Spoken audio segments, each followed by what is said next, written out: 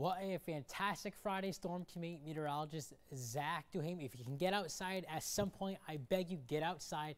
It's an awesome day, a summer vibe today with highs in the mid 80s away from the immediate coastline, so definitely on the mild side. Also, the pollen count, not surprising, is still sky high. So for those that are outside with sensitiveness to allergies, keep that in mind. The pollen count will be sky high, not just through today or through tomorrow, but right through the weekend and even into next week. So your hour-by-hour forecast, it's a gem, 75 to about 85 from southeast to northwest across the state. Enjoy it. There could be a stray sprinkle or a pop shower in a town or two.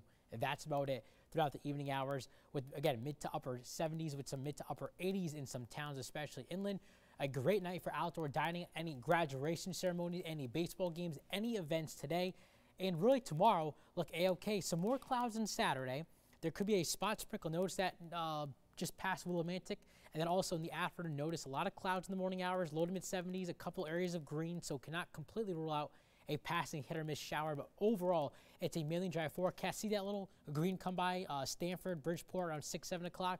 A quick thunderstorm in a town or two, but that's about it. Today's forecast, 82 at the shore, 87 inland. A stray shower, west wind at 5 to 10. Tonight's forecast, 55 to 52. So after 80s, we go down into the 50s. So definitely a cooler theme for the evening hours.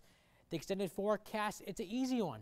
70s and 80s again for Saturday. A little bit cooler for Mother's Day, but dry with highs near 70, 71 in Pleasant on Monday. Then a couple of showers midweek next week before warming things back up to end the week.